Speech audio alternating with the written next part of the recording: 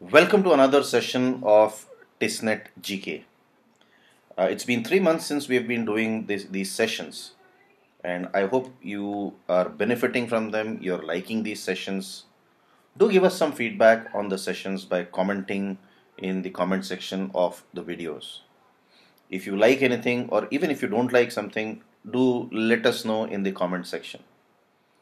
And we are soon coming out with a crash course on TISSNET GK with a very strong emphasis on GK. So stay tuned to us, stay tuned to this channel for more information on the crash course for TISSNET. So here are my gives once again. If you're looking at strategic input or inputs related to current affairs and GK, subscribe to our channel Pathfinder for me. If you're looking for quantitative aptitude related content, please subscribe to our channel Mend Your Math. You can also join our WhatsApp groups or Telegram channel by scanning the QR codes. Alternately, you can also contact us by sending a WhatsApp message on these numbers 93439 21347 9522 92468. You are welcome to explore our courses on www.pathfinderforme.com. So let's get started with the first question of this edition. First question: who has become the 49th Chief Justice of India? The correct answer is Uday Umesh Lalit. In fact, another interesting fact is he has been elevated from the Bar Council, and he was not a judge earlier on, but elevated from the Bar Council of India. Now, the Chief Justice of India is generally appointed by the President, and Uday Umesh Lalit was appointed in August 2022. N. Venkatesh Ramanna was the outgoing Chief Justice, and surprisingly, he is the 49th Chief Justice of India. And I don't know whether that is good for a country as old as or as young as 75-year-old. So that means just over 1.5 years an average term for a serving Chief Justice. I don't know whether that is good or bad for the judicial system as a whole. But the longest serving Chief Justice has been Justice Chandrachud. So he served for just more than 7 years. And the first Chief Justice, Hiralal Kania, in fact, he continued from 1947 to I think 1951. For the first 3 years, he was a part of Federal Court, which was started in 1937, and it became the Supreme Court of India after India became a republic in 1950. Interestingly, APJ Abdul Kalam and Pranab Mukherjee, they were the two presidents who appointed a largest number of 6 Chief Justices each during their tenure as presidents of India. That's just an interesting tidbit which you might know. And Kamal Narayan Singh, incidentally, was the Chief Justice who was appointed for 17 days. Yes, you heard it right.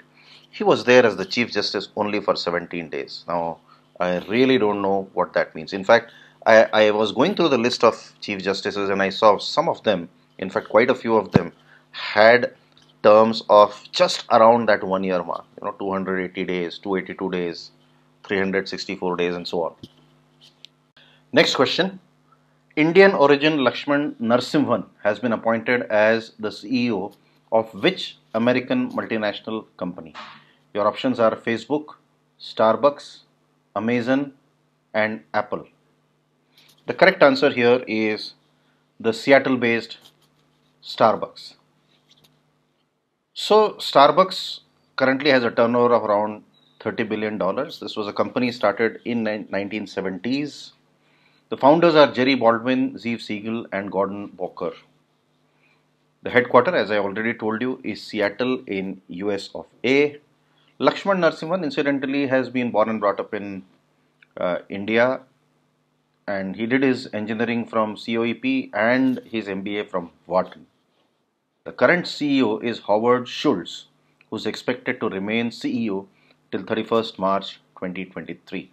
So this has been an announcement, and Narasimhan is expected to assume charge from 1st April 2023. Next question. Who has become the first Indian cricketer to play 100 matches in all formats? Now, this became an easy question because of the options. Can't be Hardik Pandya, can't be KL Rahul, and Rohit Sharma has not played enough number of tests, and therefore the correct answer here must be Virat Kohli. So, first Indian and the second player overall to achieve this feat. The other player is Ross Taylor from New Zealand. So, Virat Kohli has 27 centuries in tests and 43 centuries in ODIs as of now. Next, the purpose of choke in tube light is. The correct answer is to increase voltage momentarily. Next question. B.C. Roy Award is given in the field of. Now, B.C. Roy Award is given in the field of medicine. So, who was B.C. Roy? Let's understand. So, B.C. Roy was an Indian politician. He was a doctor. He was also an educationist. And he served as the Chief Minister of West Bengal from 1948 to 62. And this award is instituted in his memory. 1st July, incidentally, is also the birth date of Dr. B.C. Roy. So he was born on 1st July 1882. So it is this particular award, B.C. Roy Award, was instituted in 1962 in the memory of Dr. B.C. Roy by the Medical Council of India. It is presented by the President of India on the Doctor's Day, that is July 1st. And July 1st is observed as the Doctor's Day in the memory of B.C. Roy because he was born on July 1, 1882. Next, which is the highest gallantry award in India? Your options are Param Vishisht Seva Medal, Param Veer Chakra, Kirti Chakra and Veer Chakra. This is an obvious answer. The correct answer is Param Veer Chakra. So Param Veer Chakra, Param Veer Chakra, Mahavir Chakra and Veer Chakra in that order are the highest gallantry awards that are given during the time of war in India. And for peacetime, Ashok Chakra, Kirti Chakra and Shaurya Chakra are awards given for courageous acts or acts of bravery. So, Major Somnath Sharma was the first recipient of the Paramveer Chakra way back in 1947, and the last 4 recipients were Captain Vikram Batra, Lieutenant Manoj Pandey, Grenadier Yogendra Yadav and Rifleman Sanjay Kumar. They received during the Kargil War in 1999. Next. Rhodesia is the old name of which of the following countries? Zaire, Zimbabwe, Switzerland and Malawi. The correct answer is Zimbabwe. So it was named Rhodesia after the founder of this colony. It was an erstwhile British colony, and the person who founded this colony was Cecil Rhodes, and it was named as Rhodesia after him.